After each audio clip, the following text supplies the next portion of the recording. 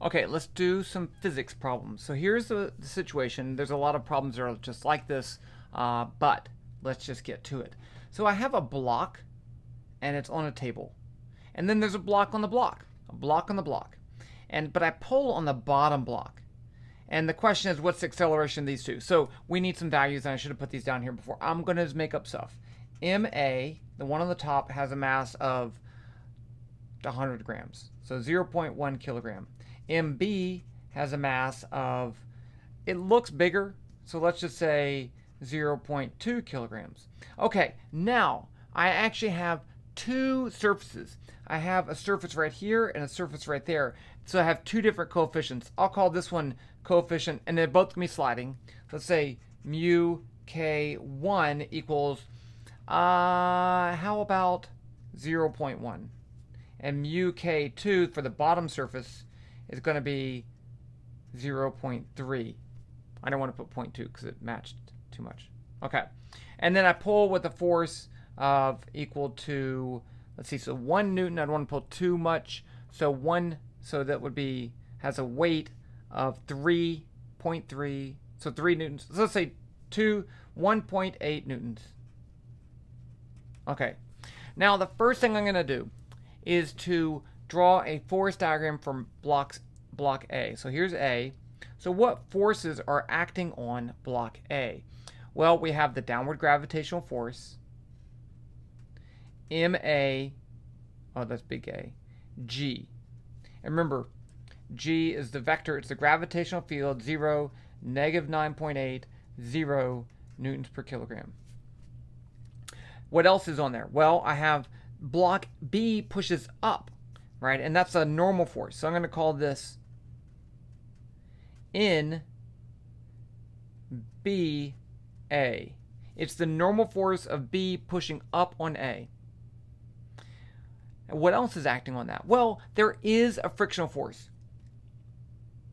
If this is pulling this way and accelerating that way and sliding, then this one is going to be moving relative to that one.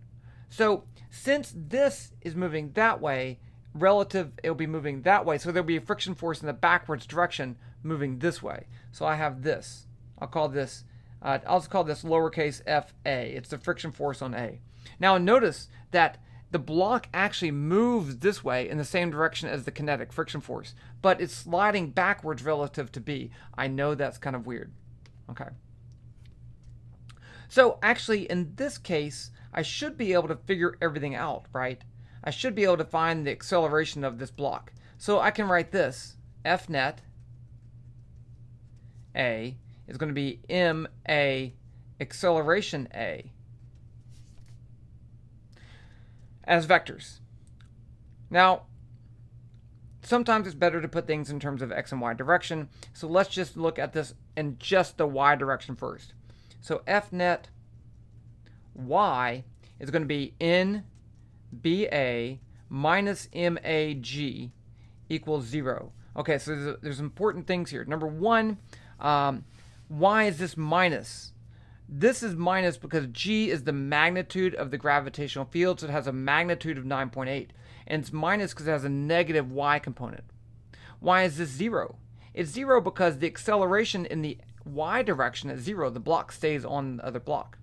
So from this, I can say the magnitude in BA equals MAG by just solving that. Now, why do we care about the normal force on block A? It's because the frictional force, the magnitude of the frictional force depends on this. So here's our model for the frictional force. FA is equal to mu K1, it's the coefficient of friction right there, times NBA. This is not a vector equation because the frictional force is that way and the normal force is that way, so they can't be vectors, but that's the magnitude. So now I know the frictional force, I know NBA, and I can set this is the only force in the x direction, so I can say F net x equals this force, mu K1, NB, and instead of NBA, I'm going to put this, MAG, and that's going to be equal to MA A in the x direction. So now I can solve for the coefficient, the acceleration, the mass cancels, you'll notice that. And I get AA equals mu k1 g. And that g is a magnitude. So this is going to be mu k1 is 0.1, g is 9.8 newtons per kilogram. The coefficient of friction has no units, a coefficient. So this is going to be, I can do this in my head. It's going to be 0.98. And then a newton per kilogram is also a meter per second squared. So that's the acceleration for the top block. Okay, so now what about block B? So let's draw block B right here. What forces are acting on block B? Well, I have the downward gravitational force. MBG. I have this force right here, which I'll just call F. I should draw right there. F. There's going to be a backwards force, frictional force, between this surface, the bottom surface, and the block. If the block's accelerating this way, then there's going to be a backwards force. I'll call this F. What do I call that? FA? I call this FB. Okay. There's going to be a normal force on the table pushing up, but there's also this force. If B pushes up on A, then A has to push down on B with the same magnitude. So I'm going to put that right here. It's that same force right there. It's in AB. It's the opposite of that force. So then I have to have also, if FA is a force actually from B pushing on A that way. So there is a backwards pushing force F, I call it, what should I call it? FB prime, FA prime, I guess I should call it. And it's going to be pushing this way. FA prime. It's not the same thing. And I don't know, that's probably not the best way to write that. But so now I have one more force. I have the table pushing up, and I'll call that this. It's got to be, it's bigger than that, but I'll just call that NA. Right? It doesn't really matter. I don't care about the table. Okay, so let's write down F net in the, that's my one thing. Let's write down F. I actually know this force already because it's there. I know this force already because it's there. So I can write F net Y equals NA minus NAB. Wait, that's B. I'm going to call that B. I'm sorry. NB minus MBG equals 0. So now I get NB equals NAB plus MBG. Why do I care about that? Because I'm going to need to find this frictional force. And that frictional force depends on that. It depends on that normal force. And I can put in NAB, which is up here. So it's just going to be MA plus MB times G.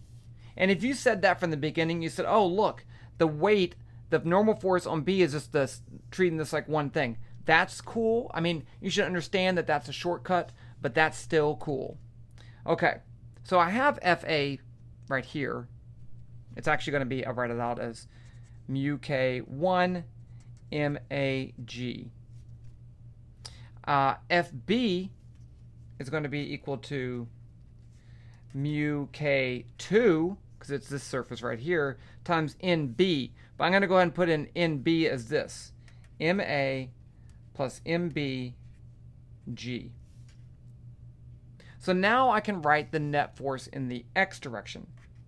F net x equals, what do I have? I have F, the magnitude in the x direction, which is 1.8. And then I have minus FA prime minus FB. So this is going to be 1.8, I'll leave off the units, minus FA prime, which is mu K1 MAG, minus FB, which is this right here, minus mu K2 MA plus MBG. So now I just need to put in my values. So let's just do that. Turn on my calculator. Okay. So I'm going to start right here. 1.8, enter.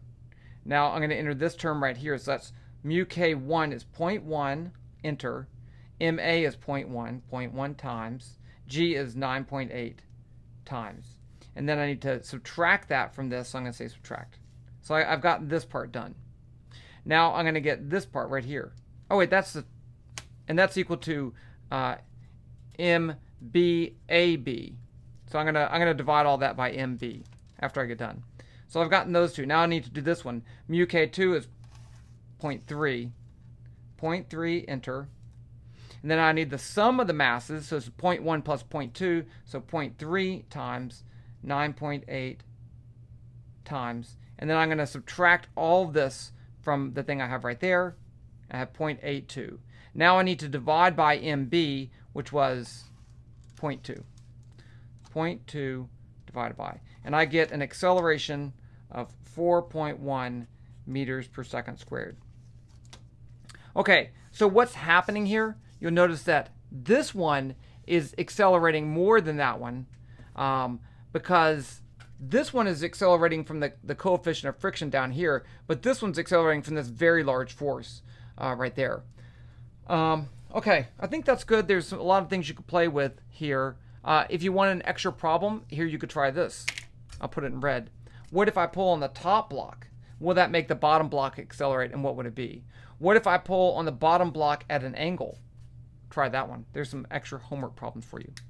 All right, we'll do another problem. I'll talk to you guys later.